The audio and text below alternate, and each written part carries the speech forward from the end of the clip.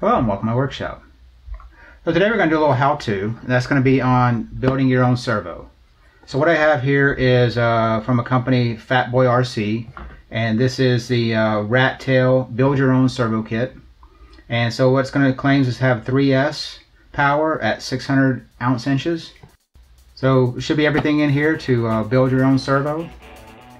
Should be a lot of fun, so let's just get started.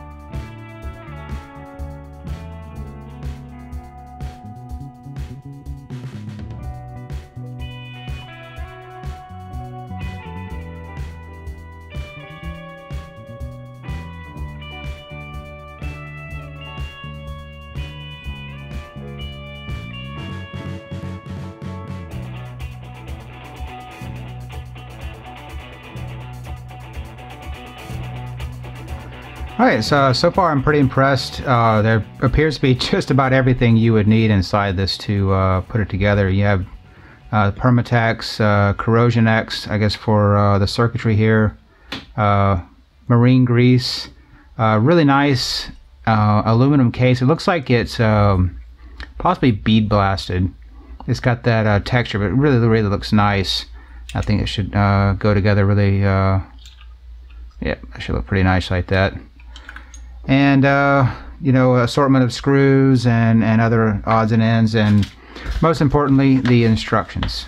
So I'm going to be going through these page by page, and hopefully this won't be too bad to put together. Alright, let's just see if we can get this thing working.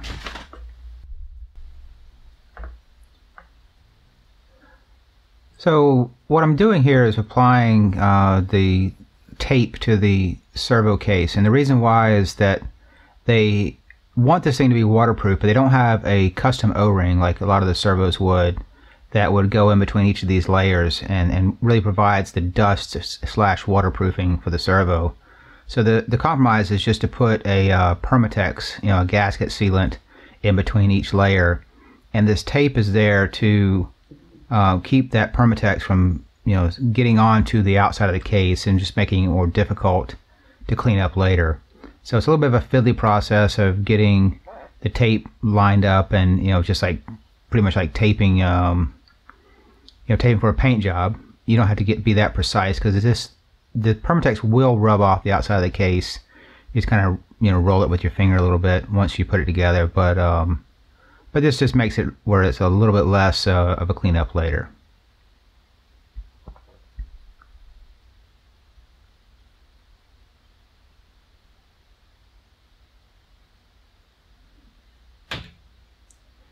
So that completes the step 2, and then getting on to the step 3, and then working my way through the instructions.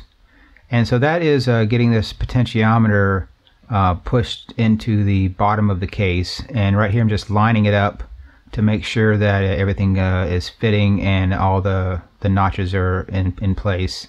It's kind of a recessed area where this potentiometer sits.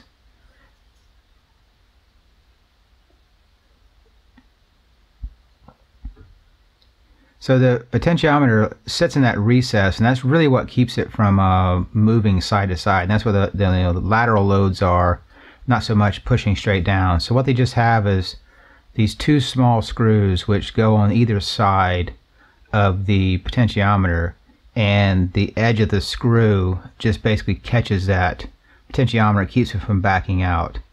And so it, you know, it's not you don't need a whole lot of force to hold these things in. And but you know, it's just enough to keep them from kind of working their way back out of that little groove in the bottom.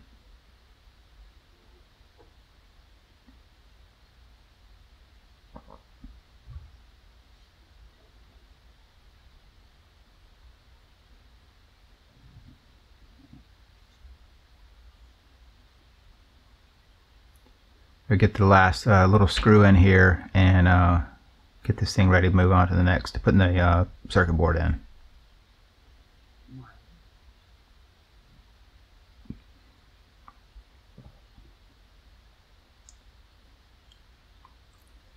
So the next step is the circuit board. And this part I was a little bit worried about. I wasn't sure if I was going to have to be building a circuit board, but you know, it comes with the motor, the circuit board, the wires, everything attached. So that makes it really nice. And they also provide this corrosion X. I've never used this before, so it looked like a pretty messy process. So I donned the black gloves, and it almost looks like a grease. You just take this little applicator, and they give instructions on where to paint this stuff on. But you paint it right on the circuit board, and a little bit around the top of the motor, and just kind of in between where the motor and the circuit board are meeting. And you don't want too much of this, but just enough to make sure that everything's coated really well.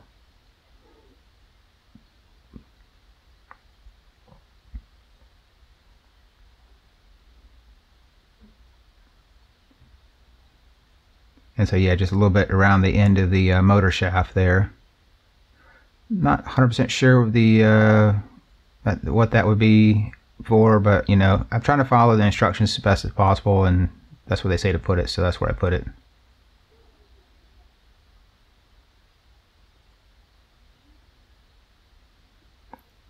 So now it's time to put the Permatex on and get the first joint sealed up, and that's going to be where the wires come out of the case.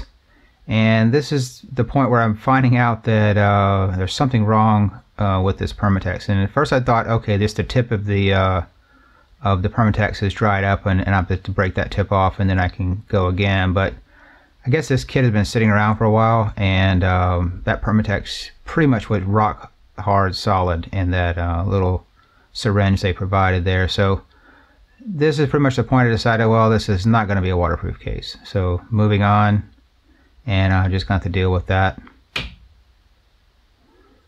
So this circuit board with the motor, that just slots right in and in the case.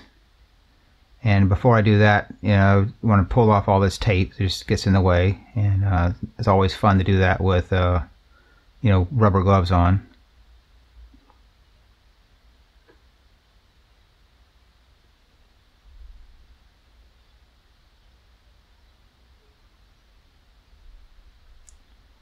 So you get the motor slotted in, and there's the little grommet that goes in a notch, and you just got to make sure that's good and seated, and that contains the wires. So as per the instructions, you put the little more corrosion X on the bottom of the circuit board, and so now you'd have it on the top, around the motor, and on the bottom. So the whole circuit board should be protected. Like I said, it's not going to be waterproof or dustproof, but these are pretty tight seals, and unless you're taking it in a river, or you're beating it down a dusty road, you should be okay. So here, putting on the base, and the first thing you got to remember is to actually get it aligned properly. There is a notch in that case, so you flip it around, and that lines up with that little grommet that holds the wires, and just pops into place. And then it has 4 screws that go right into the bottom. It's really nice that they've used these hex screws pretty much throughout, and a lot of the servos you'll get have the Phillips head. And it's just to me, it's just aggravating that almost everything on the RC car is hex, and then all of a sudden you go to this thing and now they have Phillips screws. So you got to keep more screwdrivers in your bag if you're on the if you're on the trail. It just makes it more difficult to carry more stuff around. So it's nice to have fewer tools to work on this servo.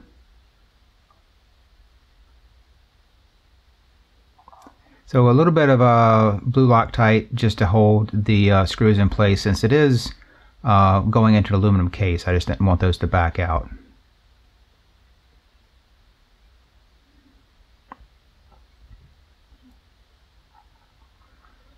So getting into step 9 is where we're starting to build up the gearing on top. And so the first thing I have you do is take this corrosion X and then put more corrosion X. Pretty much just paint the whole bottom of the underside where the gears go. I'm not exactly sure how effective or how much this is really needed, but just following along with instructions and doing what they're saying, trying to put this thing together the best I can with following their instructions.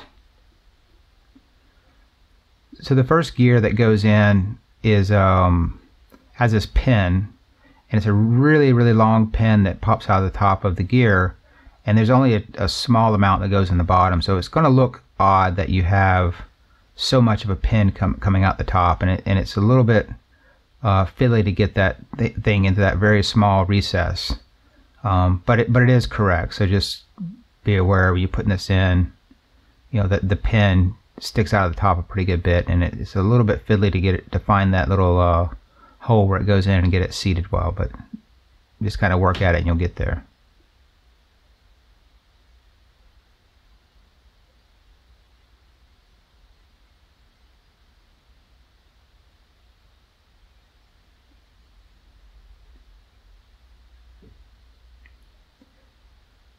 The one thing I thought was really nice when I first opened the kit was having all these parts in individual bags. But about this point is when I started realizing this is absolutely a lot of bag opening. So it makes it nice. You don't have to measure any of the screws. You don't have to be concerned. But it's a little bit of a pain just constantly opening these bags for like 2 screws. So here is some marine grease. So this is going to be for the gearing itself. I'm just taking a little tongue depressor and trying to get a fair amount onto that gear, because that thing's going to be buried pretty soon, so I wanted to make sure there was a good amount of grease on there. You don't want too much, but you do want enough. So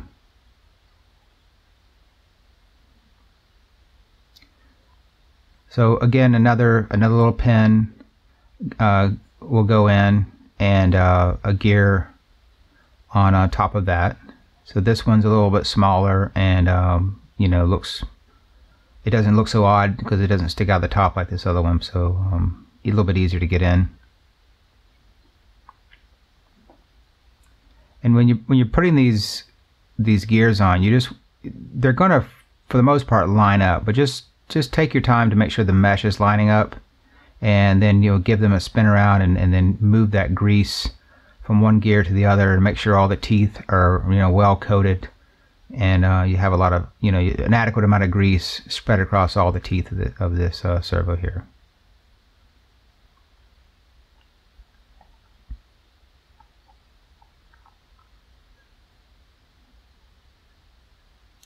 So this is a little bit of a special gear. It has like a rectangular notch that's cut into the base of the gear. And it also lines up with that potentiometer, which has the matching rectangular post coming out of it. So you have to get those two pushed together.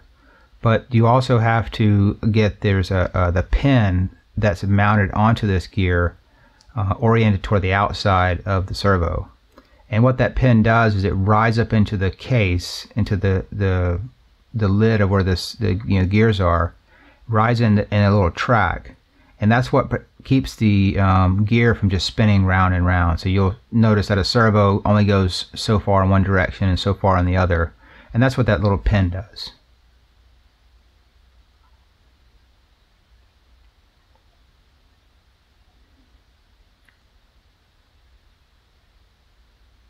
So here is another gear and a bearing.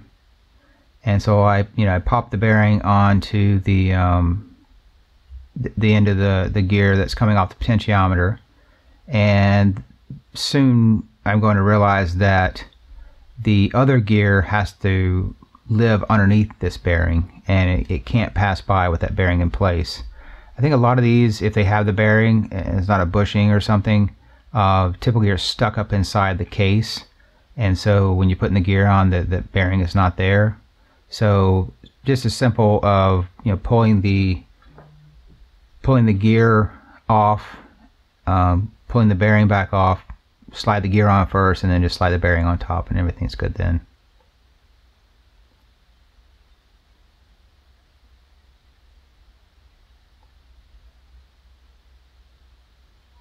And now just getting all the gears lined up and getting that bearing back installed.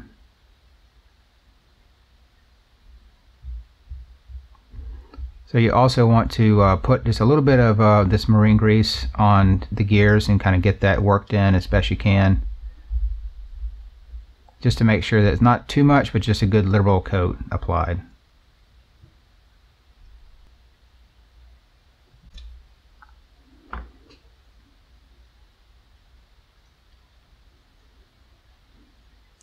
So getting into the last steps here, you have this small O-ring that goes onto the end of the gear shaft that comes off the potentiometer, and just a little bit extra protection, trying to keep things from coming in around the hole and the end of the case there. So when you put this case on, and you make sure all the gears are meshed up, make sure everything's lined up, and you just kind of take your time, work it slowly in there. You don't want to put too much pressure. If things aren't lined up perfectly, you just kind of take your time, push them on. Eventually it'll snap into place, and then but you'll make sure you're not doing any damage to anything inside. And so what here is just taking a servo horn and making sure that the gears do spin freely. So wasn't sure what I was going to get into with having build your own servo kit. It wasn't near as bad as I thought. I thought maybe I was going to be doing a lot of soldering on the circuit boards or motors and stuff, but it was just a little bit of assembly, and it really does seem like a pretty good kit. I think it's going to work really well. Looking forward to getting it onto a truck. A lot of other things in the future. Until then, we'll see you on the rocks.